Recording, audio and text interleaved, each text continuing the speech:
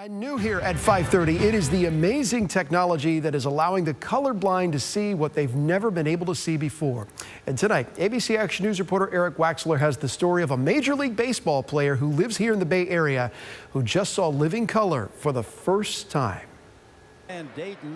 Grant Dayton didn't even know he was colorblind until 10 years ago when he got LASIK surgery. He always jokes about not thinking he's really colorblind just because it's his normal vision. He knows no difference. But now the Atlanta Braves pitcher who lives in Winter Haven does know the difference. His wife Corey surprised him with special Enchroma glasses for colorblindness. When Grant put them on, he was almost speechless. Oh my gosh.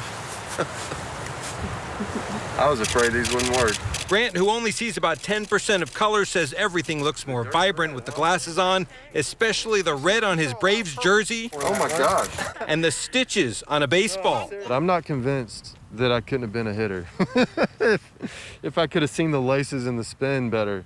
But because I can't believe a baseball really looks like that. According to Enchroma, 1 in 12 men have some form of color blindness. For women, it's much less common. Oh man, it makes everything else look brown when I take them off. I'm thinking Christmas, all the decorations and everything. Oh, yes. Oh, that's going to be amazing for him to see that because our tree is red and green, obviously.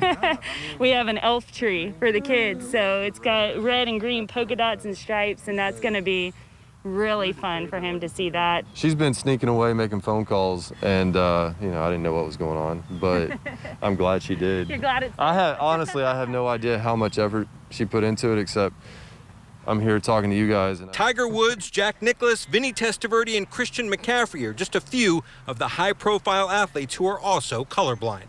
In Winter Haven, Eric Waxler, ABC Action News.